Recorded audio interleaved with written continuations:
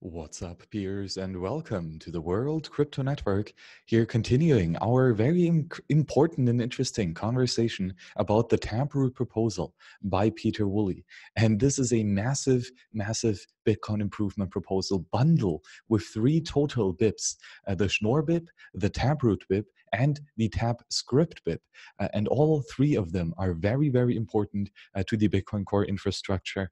And as you are running your own full node, you must understand, at least to somewhat of a degree, the software that you will be running. And especially if it is a consensus critical soft fork that we are proposing here with all three of these BIPs.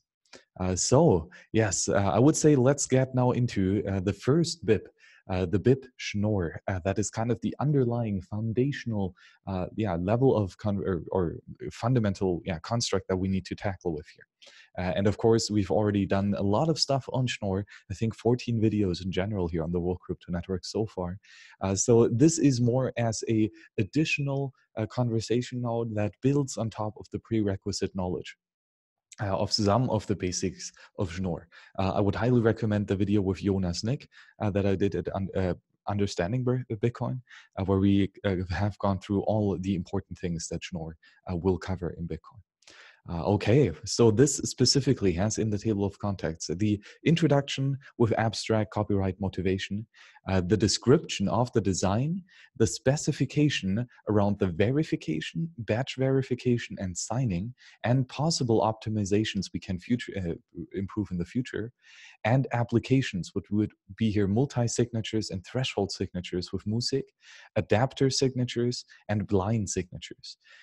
And test vectors and reference code with some footnotes and acknowledgements.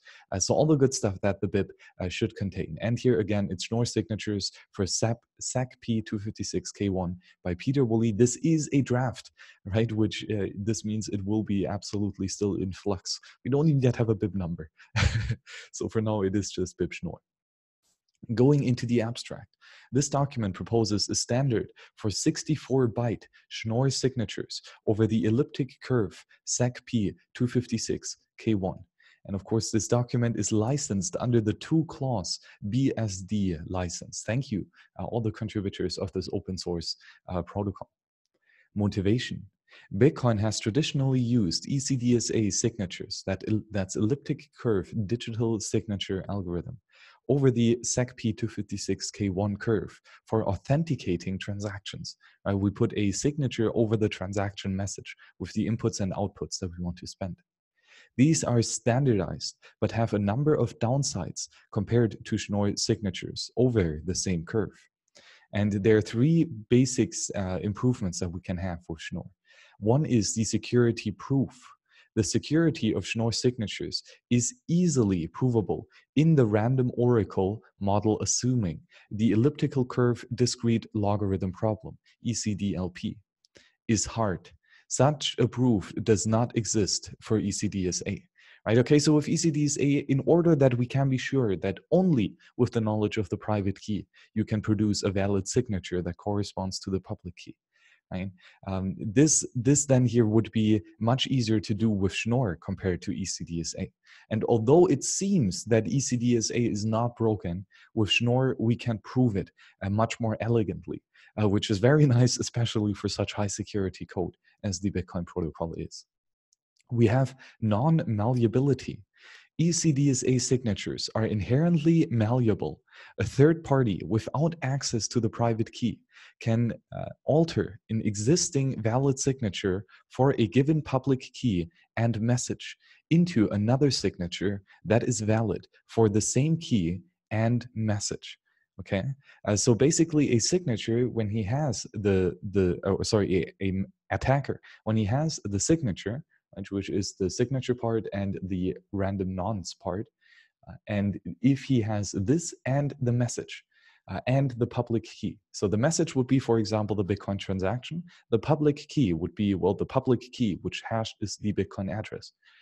And with these three things, he can change the signature part in a sense that the same message is still valid in the signature for the same public key. But it is a different signature. And this means for Bitcoin that it is a different transaction ID.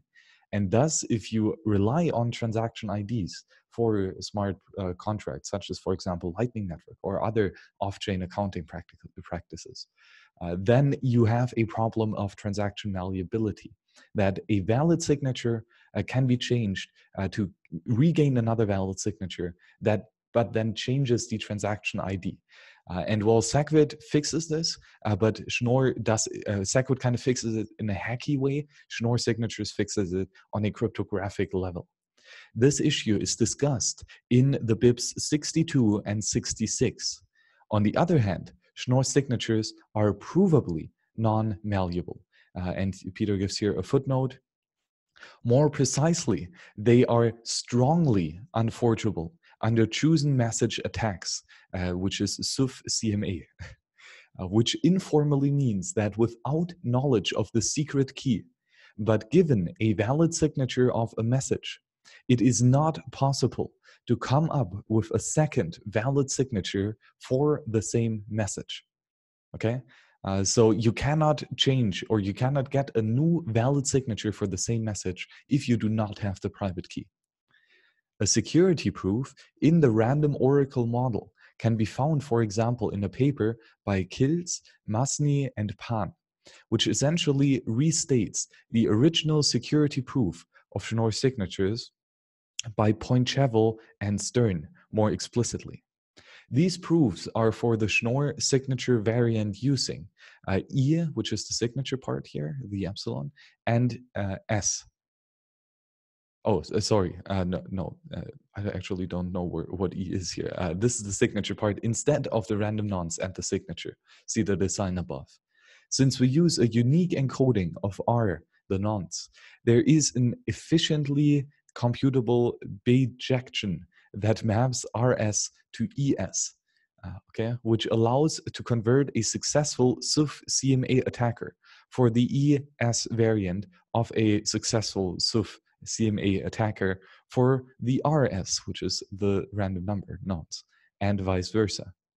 Furthermore, the aforementioned proof considers a variant of Schnorr signatures without a key prefix, see the design above, but it can be verified that the proof are also correct for the variant with the key prefixing. As a result, the aforementioned security proof apply to the variant of Schnorr signature proofs in the document. Okay, so again, a lot of the technical jargon here, but what is very important that we can apply this under this attack, we can apply the same fundamental solution as was proven here by Pointcheval and Stern. So there exists some peer-reviewed fancy magic stuff out there that proves that this is secure. I'm not going to go more into this because, well, stuff's complicated. We also have the linearity of Schnorr signatures that have the remarkable property that multiple parties can collaborate to produce a signature that is valid for the sum of their public keys. This is the building block for various higher level constructions that improve efficiency and privacy, such as multisig and others. See the applications below. And here, this linearity really is something very, very special. In the sense that for multi-signature today with ECDSA, we kind of have to hack around this on a blockchain level, right? We put all the public keys and the signatures on the blockchain, and then we say it's only valid if, and then the nodes verify, right? If there is the threshold met of all the public keys provided, are there enough valid signatures in this transaction to justify the threshold? But this is rather hacky. And because of the linearity of Schnorr signatures, what we can now do, and again, we will go much into more of this below, is that we can produce an aggregated public key. And we put only that aggregated public key on the blockchain. And this can be generated by just summing up all the individual public keys. And we commit only to the aggregated key, and then we produce a signature by separately signing the same message with each individual private key. and then also aggregating that signature interactively in order to produce the aggregated signature that we then again put on the blockchain for inspection by all the Bitcoin full nodes. And then we keep this, or we verify that the aggregated signature is equal or is in accordance with the aggregated public key. And that then can only be the case if all individual private keys or a threshold thereof has signed this exact same message, which is multi-sig in a much more beautiful way and much more sound and security oriented, and of course privacy preserving way. So yeah, the advantages of Schnorr here are very cool. Security proof, non-malleability, and linearity. Very nice. For all these advantages, there are virtually no disadvantages apart from not being standardized. This document seeks to change that. As we propose a new standard, a number of improvements to specifics to Schnorr signatures can be made. And these would be signature encoding. Instead of the DER encoding for signatures, which are variable size and up to 72 bytes, we can use a simple fixed 64-byte format. Right? So this will help with several things, but it's good to have a general format for these signatures that they can be easily, for example, calculated how much fee you have to pay, right? And it's just always 64 bytes. But this also helps, for example, I'm not sure if it helps in this case, but it might help for some filters, like the Golem Rice filters for the block filters for client-side scanning. And a neutrino or BIP 158.7. And here we need equal size inputs for that filter. So having this signature encoded in a fixed format, I think is very nice for several things that we might not even yet imagine. Then we also have a batch verification. That is very important as well. The specific formulation of ECDSA signatures that is standardized cannot be verified more efficiently in batches compared to individually, unless additional witness data is added. Changing the signature scheme offers an opportunity to avoid this. And here we see the number of signatures and the speed up of over single signature. And as we see here, this here is a very good growth of having batch signature verification validation for Schnorr signatures. Basically, this means with ECDSA, we have a public key, we verify the signature. We have a public key, we verify the signature. We have a public key, we verify the signature, right? We all do these individually and afterwards. With batch verification, we can add up and sum up all these public keys, and we can add up and sum up all the individual signatures. And then we only prove the aggregated batch, the batched public keys and the batched signatures. And if everything is valid, then this check will return valid. But if one signature is not valid, then it will return that the batched signature validation is false, right? And then we need to check more clearly which address is wrong, or which signature. But after all, if even one signature in a block is wrong, it's an invalid block. So we might just discard this. So all signatures in a block have to be valid. And they are only so if every individual signature is valid, and then we can batch the signatures and pub keys and do one single calculation of the signature verification algorithm, which is really nice. So in this chart here, this growth shows the ratio between the time it takes to verify n signatures individually and to verify a batch of n signatures. The ratio goes up logarithmically with the number of signatures. Or in other words, the total time to verify n signatures grows with O of n log n, n over log n.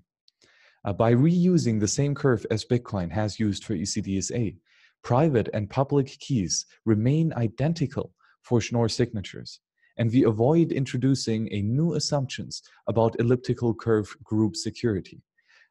So here again, many cool things. With batch verification, we can easily or much more computationally efficiently verify a batch of signatures, which is very, very nice. And because we use the same ECDSA curve, the same elliptical curve as used with ECDSA, and now we can use the same curve with Schnorr, which means that the public and private keys will be the same. But the way that we calculate with these private public keys is now different. And this means that we can keep the same security assumptions that we already have with Bitcoin over the Lipstack P256K1 curve, which again, well peer-reviewed and everything. So if we don't have to change it, let's not break it. Okay. So Piers, this was the introduction to the very incredible Schnorr signature BIP, or BIP Schnorr. The first part of this video series about this. I don't want to make these videos too long and me blabbering about this too much, so we'll kind of break it up every now and then. But yeah, next video will then be about the description, the design, and the specification and optimizations, as well as future applications of this magical new thing that we have here with Schnorr. So Piers, thank you very much for joining me today on the World Crypto Network. Of course, if you like this very high quality content, you can consider tossing a couple Satoshis to get us a new microphone to give you even more content while being on the road. So if you like this, 17 donations already. Thank you very much to all the supporters of the World Crypto Network. Very kind of you. So Piers, see you on the next show. Bye-bye.